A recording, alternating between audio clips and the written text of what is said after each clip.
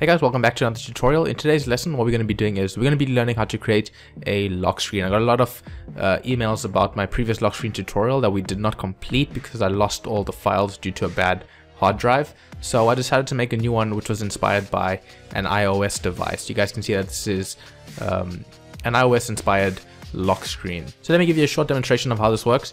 You guys can see if I type in the incorrect 4-digit password, it tells me my password is wrong. And I actually spelled password incorrectly, but my password is 0907, and you guys can see when I type it incorrectly, it gives me a nice little message. Obviously, you guys don't have to display a message. You can open up another GUI or do something else. It's completely up to you, but this is a very basic version of a lock screen that I've created. It's using a hard-coded password, so you cannot change it once you release your app. However, if you guys would like part 2 of a lock screen tutorial, please do stay and watch until the end of the video where I announce what I'm going to be doing with part 2, and hope you guys stay tuned for that. So let's get started with the video, guys. Okay guys, so the first thing that you need to do is head on over to my website, teknikindustries.com/YouTube, and that's going to take you to our YouTube resource pack download page, and you can download everything here free of charge. It doesn't come with any code, it does come with all the graphics and the GUIs, Photoshop files, and everything that you need to basically get started with the GUI aspect of the tutorial. So we're going to scroll down to the bottom and look for iOS style lock screen resource pack. You're just going to click on it, and it's going to take us to hightail.com where I host all my files. You're just going to click on download. Make sure you have WinRAR installed because that is what I use to zip up all my archives. So once you have it downloaded, all you're going to do is right click on it, go to extract files, and extract it to wherever you're comfortable with. Try not to put it somewhere where you delete a lot of files. Keep it safe because you don't want to mistakenly delete an entire project. So once you have it stored wherever you like, go to, open up Netbeans, go to File, Open Project, and you're going to select Password Lock Screen Tutorial. And you guys will see a little coffee cup icon. That means it's a Java project and can be opened up in Netbeans. So I'm going to open up the project. You guys will see it pop up on the left hand side where it says Projects. You're going to expand the view, expand source packages, and expand com.teknikindustries.passwordlock. And we're just going to open up lockscreen.gui.java. And as you guys can see, this is what I showed you in the beginning of the video. So the first thing that we're going to program is these 4 little icons right here. And for those of you guys who are not familiar with iOS style designs and their lock screen, every time you click on a button, it lights up one of these little lights telling you how many digits you've typed into your code already. And it basically gives you, some little sort of feedback. And I do have an example for you guys. I do have an iOS device right here. This is an iPod Touch 5th gen, I think, with the cracked screen because I dropped it on the floor. But what you guys can see is, if you look on the top right there, you guys can see the 4 dots which I've mimicked. And when we click on buttons, you can see them light up very faintly. I'm not too sure if you guys can see that on the camera because the video is kind of small in the corner. But that's basically what we're going to be doing now. So the first thing that we want to do is create a method. The reason why we're going to create a method is because we need to monitor each one of these buttons. And instead of typing out the code 50 times, well actually 10 times, we're just going to type it out once and then make use of the method multiple times. So let's go ahead here, and underneath the constructor, which is this bit of code right here, those 4 lines, 5 lines, I don't know. We're going to type in public void. We're going to call it circle control because we are controlling the circles, I guess.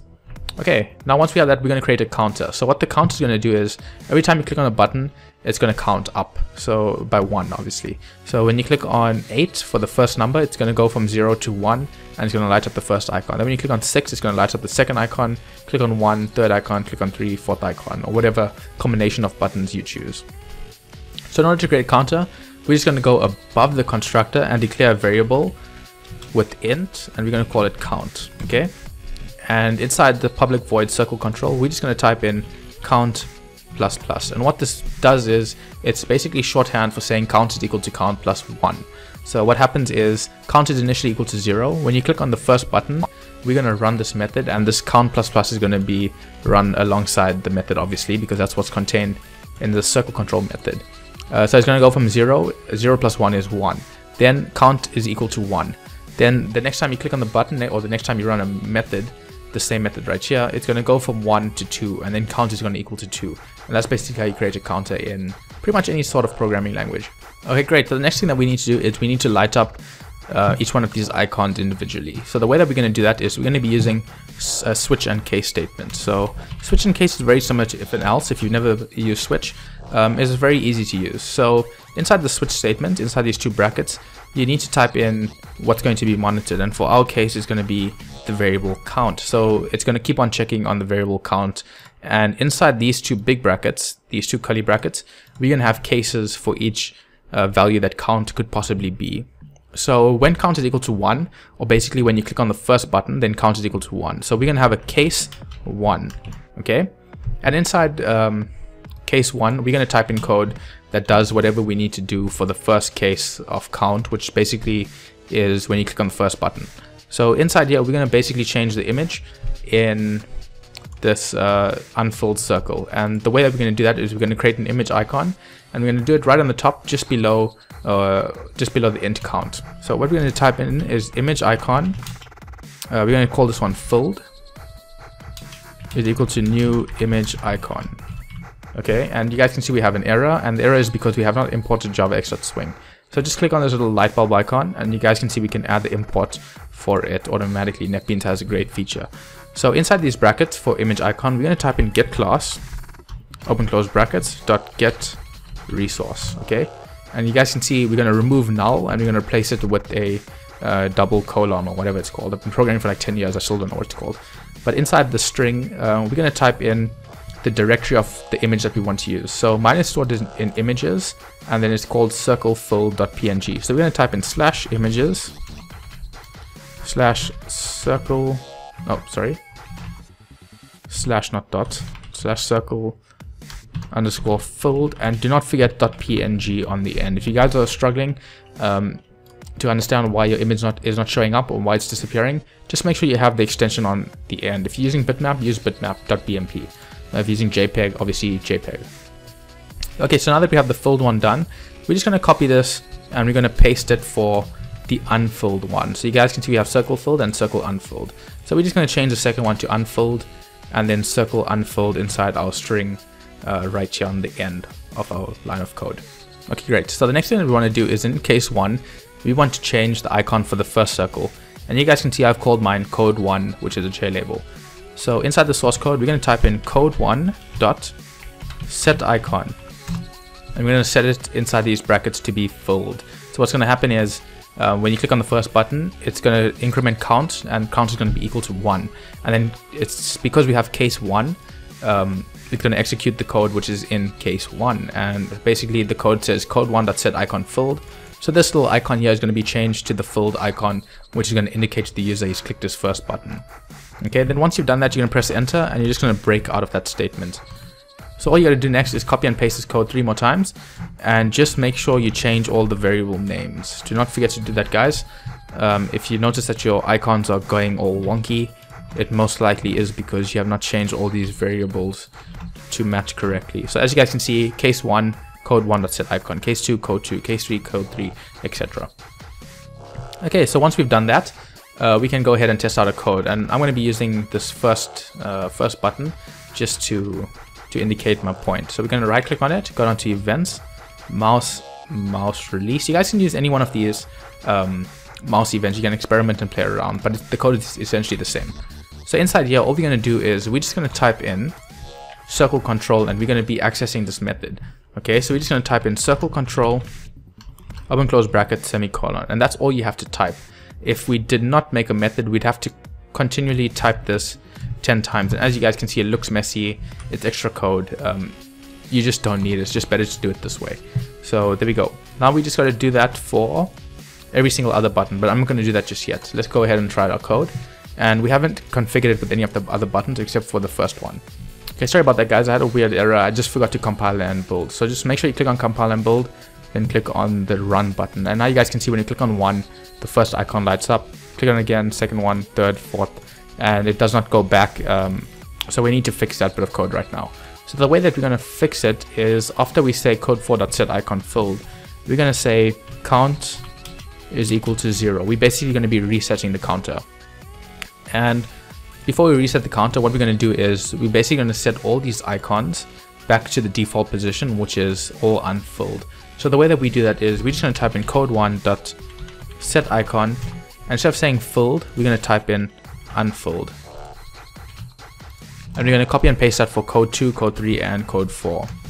Okay, guys, I just finished that up. Make sure you have these 4 lines of code typed in.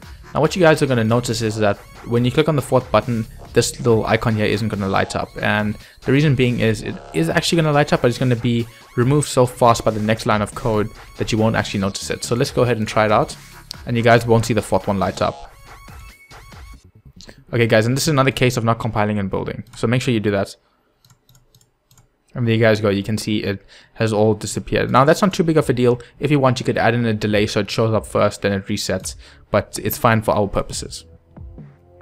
Okay, so now that we have that done and everything is working in terms of these four little icons, we're going to go ahead and code all these buttons and also make sure that they actually work to generate a code. Well, not generate a code, we're going to be typing in a master code. Like I mentioned at the beginning of the video, it's just a basic tutorial.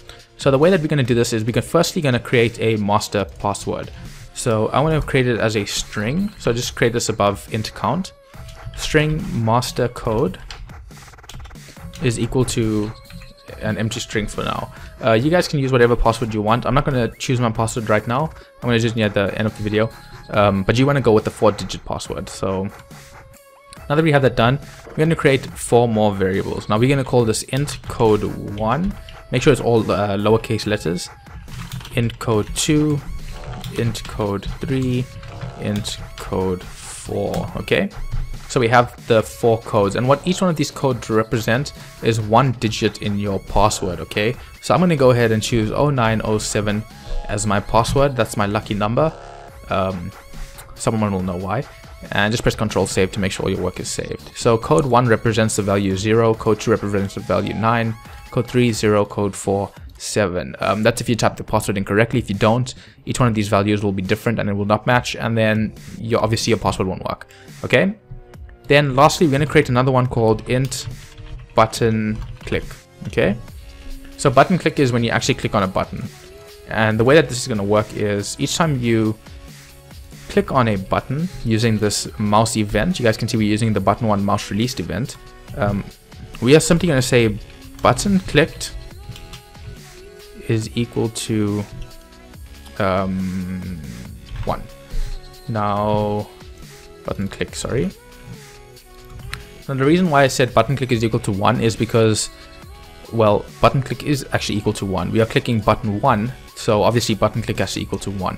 So to make more sense, I want to go with button 2, events, mouse released, and I'm just going to copy and paste this code because from now on out it's pretty much copy and paste. Okay, button click is equal to the value of 2. Okay, so every single one of these buttons has a separate value which button click is going to equal to. So what you guys want to do now is repeat it for 3, 4, 5, 6, 7, 8, 9, and 0. And I'll see you guys in a second once I've done it myself as well.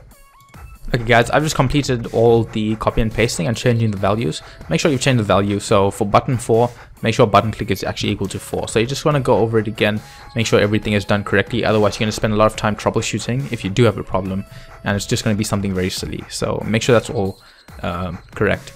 So in case 1, what we're going to be doing now is we actually, let's type this in underneath this line of code, the code1.set icon.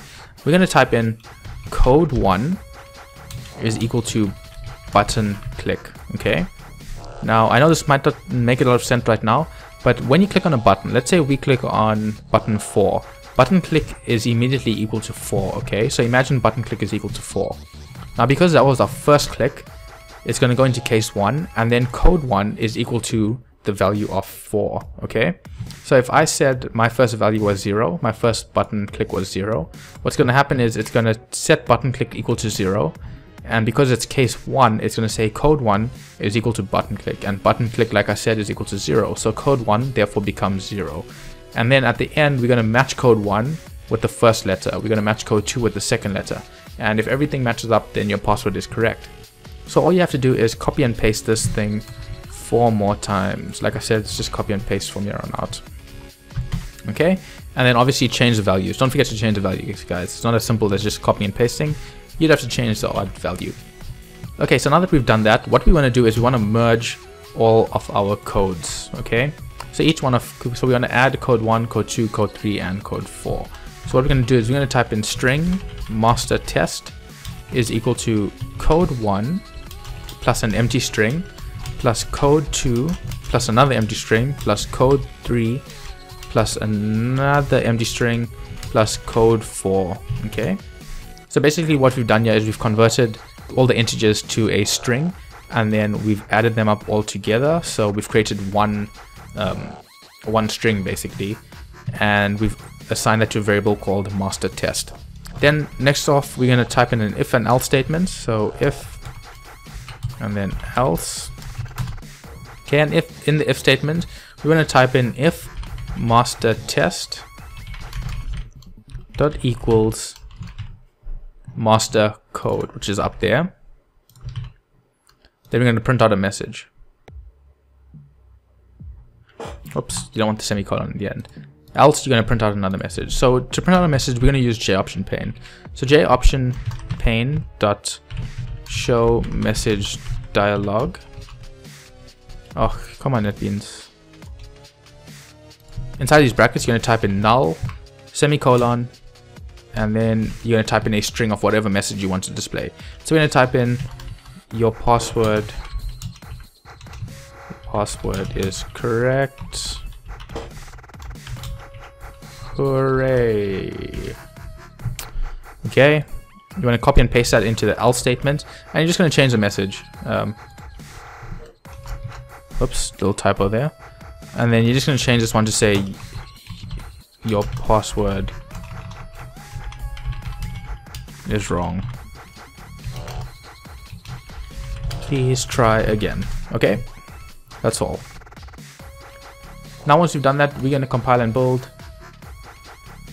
and then go ahead and run our program. So we're going to type in 0807, and you guys can see the password is incorrect. Then we're going to try 0907, and you guys can see it says your password is in fact correct. So there you go, guys. It's a simple password checker. Also, what you guys will notice is that you guys can see all 4 lights have been lit up because this little message provides a delay until you press OK. So that's the reason why I didn't remove it and why I kept it there. So if you just type in 0907, you guys can see it says your password is correct. Hooray. If you type in something else, it says your password is incorrect. Okay guys, so that's it for this tutorial. If you did enjoy it, please don't forget to leave us a like, comment, and subscribe if you haven't already. So this is part 1 of the lock screen tutorial. I'm not too sure if you guys want to see part 2. I do want to do part 2, just because what it's going to include is something that's more phone based. So what's going to happen is you can actually set your password in the app itself instead of hard coding it into the program. You can actually change it and do a whole host of different other options. Maybe have a master reset, a master password that will reset your entire code if you forget it, or something like that. So if you guys want to see lock screen part 2, please like the video, leave it in the comment section below, and we'll go ahead and create this for you guys. So okay guys, I guess that's it. Oh, before I go, I just want to ask you guys if you like the little window on the top right hand side of your screen of my face. I know sometimes I go on explaining things a bit too long, and I just thought it would be nice to have something to actually look at while I explain instead of looking at a static screen or my mouse moving around. So if you guys do like it, please leave it in the comment section below. If you guys don't, I'll simply remove it. It's not a big deal. So anyways guys, thanks for watching, and thanks for always supporting the channel.